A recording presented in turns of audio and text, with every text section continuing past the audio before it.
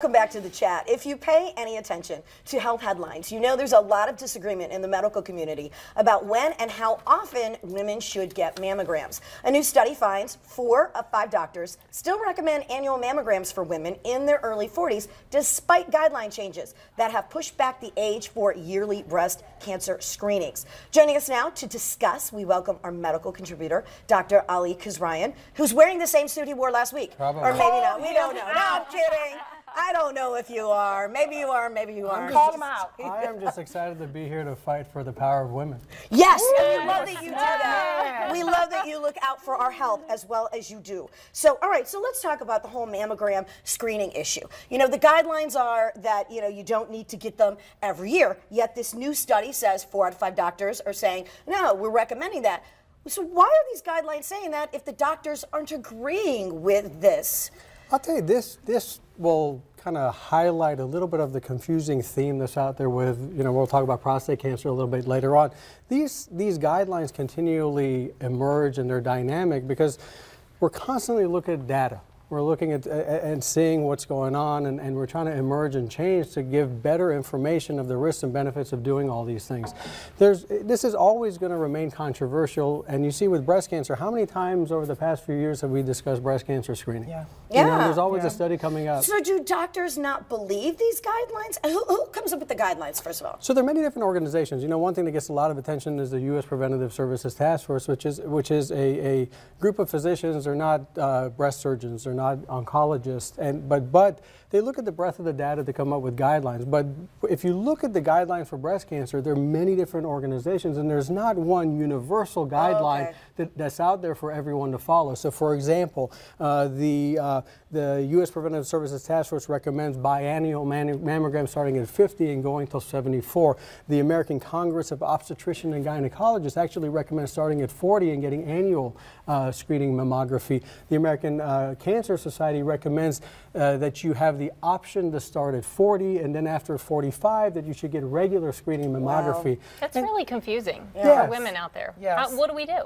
So if you look at this, here's where the controversy lies, is that if you start getting screening mammography early, the breast is a bit more dense. So when the breast is more dense, it looks more bright, so it's whiter on a mammogram. So if a mammogram, or it's an x-ray, so if anyone's looked at an x-ray, you can imagine there's darkness in the background and then things are bright. Everyone kind of thinks of x-rays as bone against some dark colors. With a mammogram, as you can kind of see in the images here, you can see a very, very bright image on one end, and then there's the other one that is a little bit less bright white things with a darkness in the background. So as people age, you have less dense, thick, kind of more robust white tissue, and so it's easier to pick up nodules and masses. So if you're getting mammography in your 30s, in your 20s, in the earlier ages, it may be very difficult to pick something out or to differentiate normal, dense tissue from an abnormality. So the concern becomes you're going to get more and more false positives, you're going to increase anxiety, you're going to do unnecessary biopsies that are going to be negative, and then so you have to keep following that. Could you create scar tissue? Can you create this process of negative test after negative test after biopsy, and then you create this pathway of unnecessary tests and anxiety? I actually went through this last year. My doctor felt a lump, sent me for a mammogram, and I read my health insurance benefits to reflect that mammograms were covered. Went, got the mammogram, everything's fine, thank God, but then I got thousands of dollars worth of bills later. Wow. And it's because it wasn't preventive because they felt a lump. And so that kind of deterred me, like, well, in the next 10 years, if, you know, they feel something else, am I not gonna go get it checked because I don't want thousands of dollars of bills, and it's probably just a false reading? You know, it makes you think. And that's another negative of possibly starting to do screenings a little bit too early, is that are you going to potentially deter someone that could have benefit in the future from screening? Now, speaking of that, yes, a regular doctor would tell you to have a screening every couple of years. As opposed to that irregular doctor that you said? As opposed to going to the cooch doctor, he'd tell you to go every year-ish to get it. So why is there a difference in what your gynecologist tell you versus what your primary care will tell you? So this is a little bit of a controversy of which organization population tells you what to do. And so we hope that a balance of approach can help us have a little bit of a balance. I think one thing that one can take away from this is your own personal discussion, and this is a very, very hip kind of jargon in the world of medicine now, is shared decision making, where you personalize your care with a discussion with your primary care physician or your gynecologist, where you see where you sit. And then with what you went through, you can talk to your gynecologist or your primary care physician, here is my personal history of what I went through. And you see where your personal opinion is. So if you want to have the most aggressive screening, you start at 40 and you do annual mammography to make sure you don't miss anything, understanding that there could be a possibility of a false positive mammogram that you have to follow, but you have a much, much lower risk of missing a breast cancer. On the other end, if you start screening at 45, you could potentially have a lower risk of a false positive, but also a low risk of missing something. So you have to balance all this. Now, groups that is very important. People with a high, and that recommendation is for average risk. So if someone has a high risk of breast cancer, people with a family history of breast and ovarian cancer, especially if it's younger than the age of 50, you want to be mindful. People of an Ashkenazi Jewish descent, you want to be mindful. If someone has a family history, or it's a group of people that have a higher risk of getting breast cancer. So they have to be very mindful of the possibility of breast cancer running in that group, that population. You want to be mindful of people that have a family history of bilateral breast cancer. Male breast cancer is 1% of breast cancer. You can't forget about that. So that's something. And then also people have a personal history of breast cancer. You want to be mindful you don't forget about the other side. Or a history of you've had a biopsy before that has had atypical hyperplasia. So you want to be mindful that you follow that closely.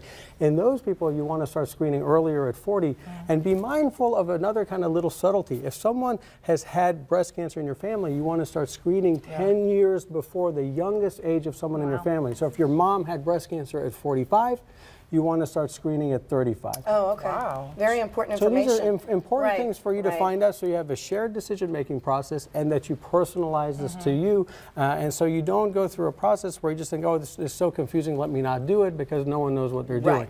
Personalize it to you and have a conversation with both your gynecologist and your primary care Okay, so let's move on and talk about prostate cancer. You mentioned that earlier, because there are some new changes in how doctors recommend you get tested for prostate cancer. The U.S. Preventative Services Task Force had been telling people not to get blood tests for cancer.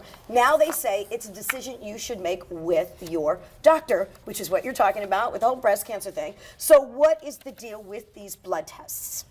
So this is a PSA screening. So as a urologist, we recommend getting a PSA test and a digital rectal exam because we believe that it helps save lives. So you do a rectal exam, you feel the prostate. If there's a nodule, we recommend getting a biopsy. So what the U.S. Preventative Services Task Force, same organization, in 2012 recommended was not to do screenings for prostate cancer, giving it a grade D recommendation, which means that the harms outweigh the benefits. And they cited things based on two studies, a European study and an American study, the PLCO trial, citing that the harms of screening outweighed the benefits and saying that we overdiagnose and overtreat prostate cancer. Okay, saying that a lot of men get the PSA test, then they do biopsies, find cancer, they get treatments, and then they get erectile dysfunction and screening, and more people are diagnosed with prostate cancer, which is a slow-growing cancer, and so the cancer wouldn't kill people, and we're treating them for a cancer that really is very slow-moving, and we're not finding benefit. What we found since 2012 as urologists was that we are seeing about an 18 to 20% decrease in the amount of men that they're getting screened. That translated to almost like about a 30% decrease in the amount of cancers that was being diagnosed. Those are big numbers. Big numbers. 64% of primary care physicians weren't doing rectal exams anymore. And then we began to see in studies as early as 2013, see a paradigm shift where we're seeing more advanced prostate cancer, more aggressive prostate cancer, and more metastatic prostate cancer. And so that becomes really dangerous because the almost 40% decrease in prostate cancer specific death, so people dying of prostate cancer since we started screening with a PSA test, that paradigm is beginning to shift because people aren't screening. that becomes even more important for the younger guys. Sure. So because they are diagnosed with more aggressive disease, and people with a family history of prostate cancer, and especially African American men, which we know they're diagnosed earlier, they're twice as likely to die of disease, and they have more aggressive disease when it's diagnosed. So if these guys don't get diagnosed, it's very dangerous. And imagine this, so we're guys. We're not as proactive as women to have these discussions like you're having, let me get screened or not. And you can see even in this study. So there's all this controversy for breast cancer screening, and still, like you mentioned, 4 out of 5 physicians are still saying, you know what, all this data where there's controversy, we're still going to start screening for breast cancer at 40 years of age, between 40 and 44 years of age. For prostate cancer, there's one recommendation, and we're seeing all these changes of not screening for prostate cancer, and men really go with it. So with this, what the concern becomes is, what do we do? This grade C recommendation, which means, the way I kind of simply say it, before they say don't screen for PSA, now say go see your doctor, they basically said shared decision making. Go talk to your doctor about the risks and benefits of screening and see how it applies to you, because they found that same studies they looked at before, when they followed it for 5 years more, especially the European study, they found a 20% improvement in survivorship in the screening arm and a 30% decrease in metastatic disease. Wow. So when they followed these people for a longer period of time, there was benefit in the screening arm. And another thing was important. Nowadays, about 40 to 45% of the prostate cancers that we diagnose, we don't treat. Low risk, low volume prostate cancer, we can monitor. Right. So that changes that Didn't paradigm realize of overdiagnosis over treatment. Not all prostate cancer that we diagnose need treatment at the time that we find it. So that changes things where we can be more personalized and individualized with our therapy. We're doing better in the prostate cancer that we can find, how we find it, how we diagnose it. So that changes things. So not everything is treated the same way. So same as we look at with breast cancer, we can do the same thing with prostate cancer, so we can personalize and individualize Which care. sounds like an awesome thing to personalize it for you, because every body is different. Every person is different. Every cancer is different. So talk to your doctor about PSA screening, especially in your 40s. Study after study shows that screening with PSA in your early 40s is the most predictive of your prostate cancer risk for you personally. And so have that discussion with your physician, because it can save your life. All right, great. Well, thank you so mumuch for joining us, Dr. Kasraeian. This medical contribution furnished by Kasraeian Urology. You can hear more from Dr. Kasraeian on his weekend radio show, The Conversation, Saturdays on WOKV from 5 to 6.